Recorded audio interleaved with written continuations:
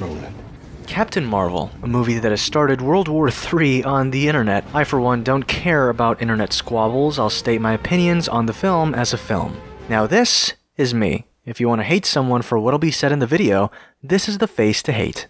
Now, in my opinion, Captain Marvel is yet another Marvel movie you will forget about in T-minus 2 days. Captain Marvel doesn't do much that's actually interesting, and what it does that is interesting, other Marvel movies have done a lot better and with more heart. I say heart because that's one thing that's missing from the movie. Now in this analysis, I'll try to dissect the movie as much as possible. I'll talk about the writing, cinematography, editing, overall theme of the movie. But let's start with the worst part of the movie, its writing.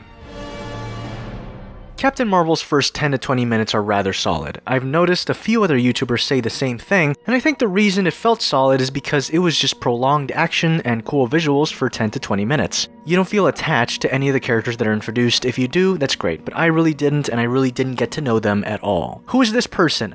I have no idea. Now, I really didn't want to say this. I had a feeling since I saw the first trailer, but Brie Larson is really bad in this movie. It seems as if the writers wrote Captain Marvel as this sarcastic Captain America, like a fusion between Tony Stark and Steve Rogers, but without flavor and without heart. This is a flight stabilizer. It's completely harmless. I didn't expect that. Grenade! No, no, no! Get away! Oh, I'll be out of your hair as soon as I track down the Skrulls that are infiltrating your planet. Skrulls? Shapeshifters. Her cockiness would work if it's something that she had to overcome. Say in Thor, Thor is a total dick, much more of a dick than Captain Marvel, but he humbles himself by the end of the film. Captain Marvel does not do that. She actually has no emotional arc, it's just her discovering who she is, but that doesn't mean her emotions really change. She starts the movie stoic and rude, and she ends it stoic and rude. A race of noble warriors. Heroes. Noble warrior heroes. Okay, your turn. Prove you're not a Skrull.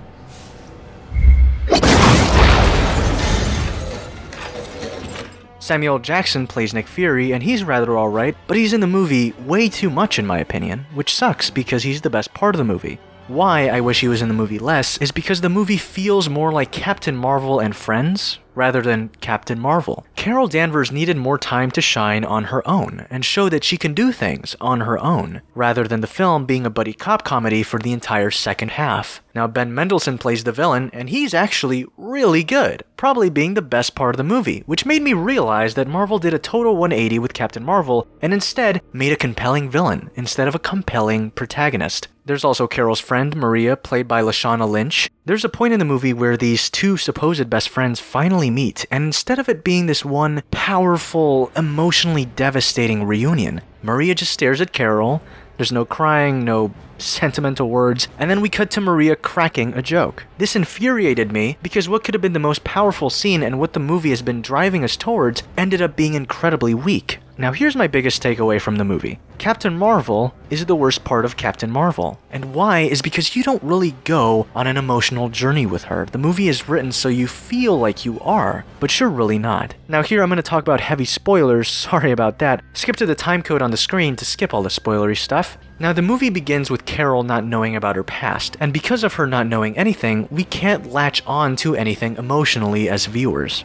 The people she could be latching onto at the beginning are her partners. The Star Force is ideal. They have this bond and this banter even though we only see it for 30 seconds. And when Carol is separated from her friends, we never actually see her longing to return. That could have been something. The story could have been her wanting to search for her past, but also wanting to conform and return to her team, but it never comes to that. At the end, when the truth is revealed, Carol is hurt, but we don't really care, at least I didn't, because she has no bond with her teammates, which is further cemented by the fact that she has to kill them in the third act. In the third act, she has to fight her friends, and she's cracking jokes in typical Marvel fashion. But I don't remember Captain America cracking jokes when he had to fight Iron Man, when Iron Man was trying to kill Bucky. And I don't remember Thor cracking jokes when he had to fight Loki not once, but twice, and Loki's his brother. The final fight is actually supposed to be this fun moment, as in, hey, Carol got her powers and she overcomes her past. Now, let's kill all my friends. It's really weird. Another problem is that Captain Marvel never really goes through anything truly devastating. She also doesn't overcome things with intelligence and determination.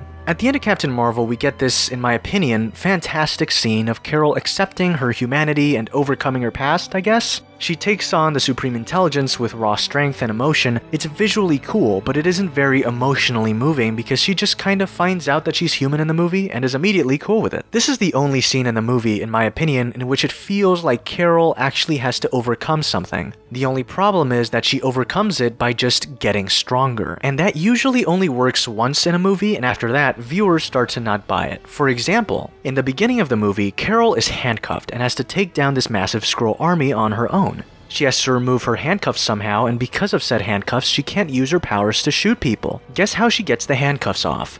She gets stronger and shoots harder. At the end of the movie, when Captain Marvel is faced with an overwhelming Kree army, all she has to do is get stronger and shoot harder and blow up all the ships with no effort. Now, this doesn't break the movie, but it does feel weightless, when the scene could have been written in a way in which it actually takes effort for Carol to overcome those obstacles. Now, maybe this sounds kind of picky. Let me give some examples. Iron Man has to use his intelligence to get out of a cave. He also has to figure out how to take Ironmonger out on his own and distract him while Pepper is turning on the generator. Black Panther has to risk his life to be able to kill Killmonger by using the train's electromagnetic waves to be able to stab him through his suit. Thor has his Get Stronger moment in Thor Ragnarok, but in the end it isn't enough and has to kill Hela by actually starting Ragnarok. Captain America stops Bucky by having to connect with him emotionally, Ant-Man has to shrink between molecules to stop Yellow Jacket, you get the point. Captain Marvel just gets stronger. And that's all she does. Lastly, I love Brie Larson as an actress, but I have no idea what happened with this movie. I do personally feel as if she was miscast, because the problem isn't only the writing, but her delivery. Because when she says something sarcastic, it always sounds like this. Where were you born? Congratulations, Agent Fury. You have finally asked a relevant question. I pass? Not yet. First job? Oh boy. You guys don't have any clue, do you? Whoa. Brie Larson delivers all her lines in a deadpan manner. She lacks charisma throughout the movie, and Ben Mendelsohn, the villain of the movie, and Samuel L. Jackson, the secondary character,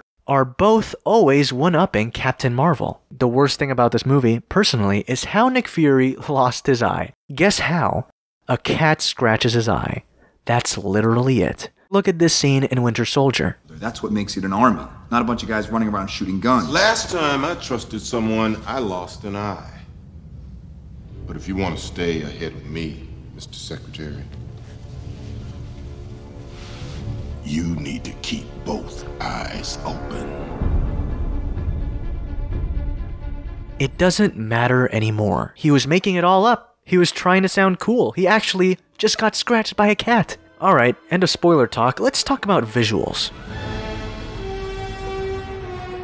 The visuals are okay, they're passable. There's some amazing VFX of a Kree city, and Captain Marvel's powers look as good as Iron Fist's and Marvel Netflix. There's some shots that look absolutely terrible though, like Black Panther bad, but honestly, it doesn't surprise me because Marvel likes to keep tight schedules and VFX companies can't really polish things up that fast. Again, a VFX company does make those terrible CGI moments, but most of the time it's just Marvel with its deadlines. At least that's what I keep hearing. Anyways, the cinematography in the movie is rather good. There are some interesting shots. There's this weird idea that's presented that's very abstract, almost kind of art house. It's ruined by horrid CGI though. It's like a less interesting The Last Jedi scene, this one specifically. There's some really cool camera work in this location specifically, but the editing, wow. You could tell from the opening fight that it wasn't going to be very good. It's just your average, quick-cut blandness that we've come to expect, and I wanted more out of this film in that department. It's rather depressing. The color grading on Earth is absolutely abysmal as well, with everything looking gray and brown. Pretty much concrete.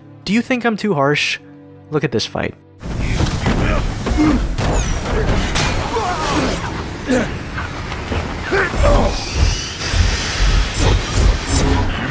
Now compare it to this.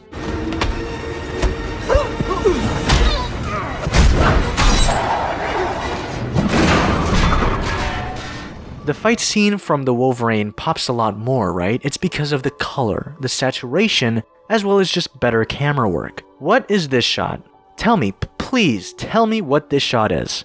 Oh, that's right. It's a terrible one. There's a final fight sequence on a spaceship, and there's a room that's so dark, and everything's moving so quickly, and the camera is moving so quickly, you barely know the characters too. There's moments in which you just see epic fighting, but you don't really know who Captain Marvel is fighting. Anyways, Captain Marvel is an okay movie. It sits alongside Thor: The Dark World for me. I expected so much more from this movie. The movie isn't even that feminist. I don't know why there's so many haters for this movie in that regard. You should be complaining that the movie is just another product. And that's ultimately what Captain Marvel feels like. Marvel, Disney, is selling you a product, not a character. And the movie feels like a prequel to a bigger movie, and that's because they already are making a bigger movie. Endgame, Captain Marvel 2. And most people say that as an excuse for why a Marvel movie isn't that good, you know? The movie should be a cohesive story with powerful characters, not a run-of-the-mill story with fabricated emotional stakes to make people feel good for 2 hours and prepare for the next movie. Captain Marvel sits on the shelf with Thor 2, Ant-Man and the Wasp, and The Incredible Hulk. Closing comments. The scene in which Carol gets her powers is incredibly good. I really dug the explosion and the entire scene, honestly. Goose the Cat also does not steal the show. I still wish Phil Coulson was alive. Lastly, the Skrulls were the best part of the movie and were actually the heart of the movie. And that's where I'll leave it. Thanks guys for watching the video. Did you like Captain Marvel? Did you hate Captain Marvel? Did you loathe Captain Marvel? Did you love Captain Marvel? Please let me know. I want to know your opinions. Anyways guys, I do have a Patreon. I do have merch. If you really like this content, it would be great if you supported me that way. And thanks so much for coming to the table. I'll see you all next time.